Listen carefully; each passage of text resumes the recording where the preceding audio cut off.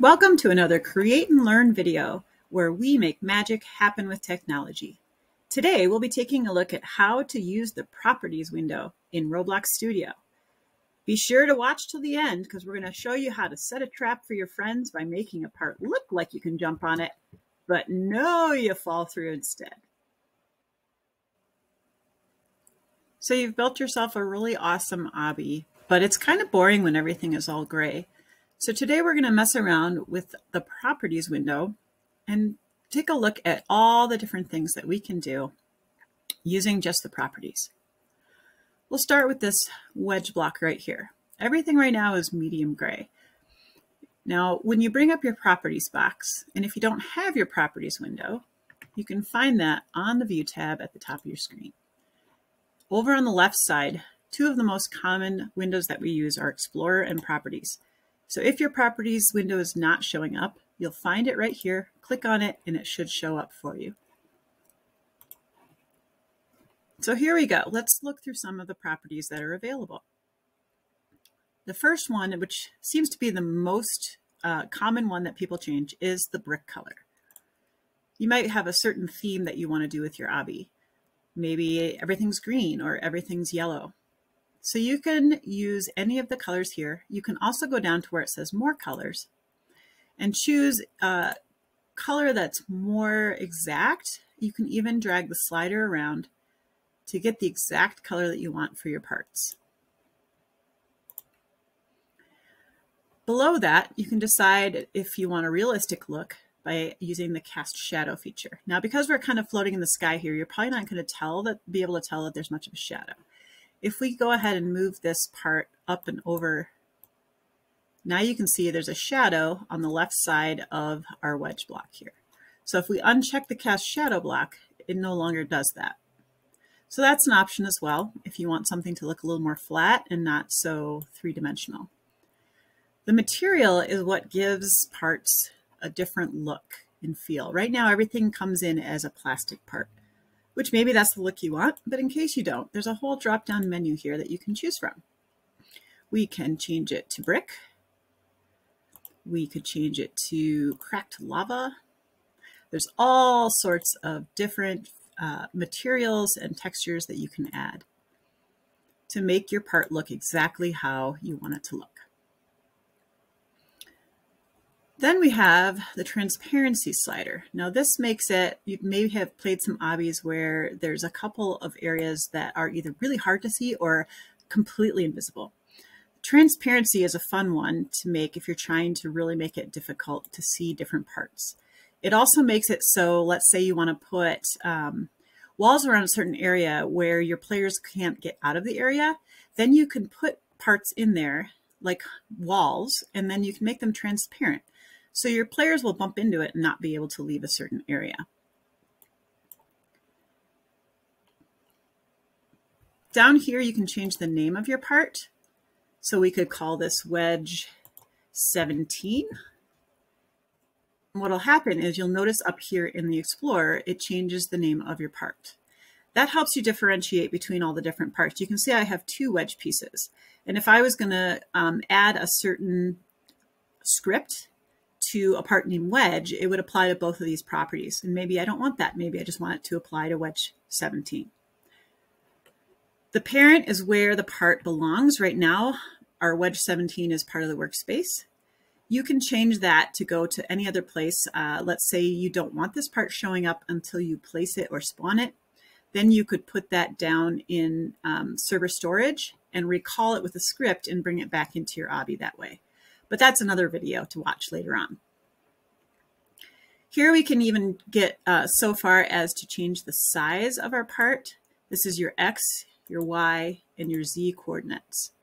So if I want, maybe I didn't want this wedge quite as long, I can shorten it up. Position is where it's going to fall in your game space. So right now it's at 7.5, 5.5, and -57. Maybe I wanted to raise it up just a little bit, so maybe -55 might bring it up a little higher or over farther. Orientation is how it looks as far as your rotation. So if I wanted to rotate this part just a little bit, I could take care of that in this area. 2 probably isn't going to see very much. Let's try 12. There you go. Now you can see it change. So now my part is rotated. You can do all these things as well with the move, scale, and rotate buttons up here. But if you're already in your properties area, you might as well play with some of these settings in this area. Another option you have that's really important is collision. For the most part, if it's a part that you want your player to jump onto, you're definitely going to want to click on Can Collide or Can Touch. Can Collide means that this part can be smashed into other pieces, and Can Touch means that your player is allowed to touch the part and not fall through it. If you uncheck this box and we hit play, our player will fall through this block because it's no longer touchable. Like one of our previous videos when we were setting up our obby, we always talked about how every time you put a part in, you want to automatically anchor it right away, which you can find in that top menu up at top. But you can also find it in your properties box. So if you're messing around with properties, your color and your material, you can scroll down and anchor your part right here as well. And you'll notice when I check this box and uncheck it, it also unchecks it up above here, like so. There's a lot of other more detailed properties here, but for right now, I'm going over just the basics to kind of give you some idea of what's available. You can add your own attributes as well. There's several other ways that you can add these in. These are more advanced choices, so we probably won't get into those in this video. So there's lots of different properties you can explore for each item. You can even change the color of your spawn points. You can change the material of just about anything that you want to change.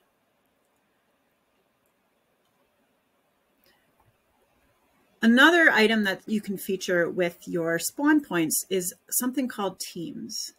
And what this allows you for, a spawn point is also a checkpoint that will change where you're at in the obby and where you'll spawn if you fall off. So for this area of the properties, you can set each of your teams to be a different color. You have to in order for the scripts to understand where to restart after you fall off the obby. This team color does not need to be the same color as your spawner, but a lot of people do use the same color just because it's more convenient to remember which checkpoint goes with which team color. And you'll be setting up teams in a different video with how to create those checkpoints to make them work. So here we have a level 1 and we have a level 2. So this is our level 2 and we just made that into royal purple. I believe we chose the team color magenta. So we always want to make sure that our team color for the actual checkpoint also matches the team color down here. Otherwise, when they click on it, the user interface that shows what level they're on in-game will not show the right place. So for example, if I go over this checkpoint and start the game here, under play here, when I touch this checkpoint, I will switch from level 1 to level 2. And you saw that happen real quickly right here when I touched the spawner. If I was to go back the other direction on my obby and land on the first spawn point, level 1, then my name would shift up to the under level 1. Now you'll notice the team color does show up here in the user interface, and that is how you can make it very easy to identify, and it's also necessary for your scripts to work correctly.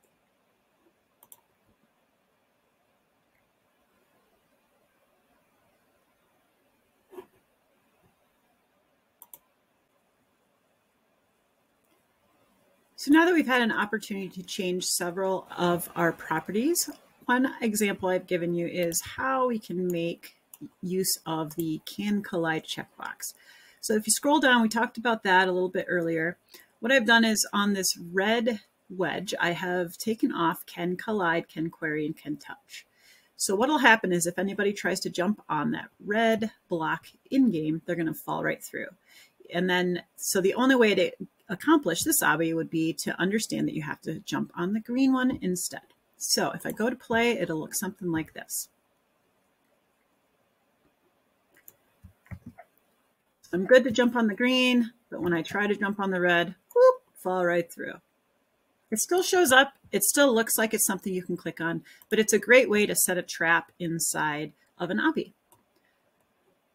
It's always good to test out all these different features that you try by hitting that play button at the top. You want to make sure you can make all your jumps. You want to make sure it looks the way you want it to look in the game. And you want to be able to make sure your checkpoints work as well. We hope you enjoyed this look at the properties window in ROBLOX Studio. If you enjoyed this video, make sure you give it a thumbs up and don't forget to subscribe to our channel so you'll be notified when we release our next ROBLOX Studio video and all of our wonderful Create and Learn introductory videos. Another great way to learn about more tools and scripting for ROBLOX Studio is to join one of our free online classes at create-learn.us. These live interactive Zoom sessions are led by certified teachers who love to code, design, and play video games just like you. Thanks for watching. See you next time.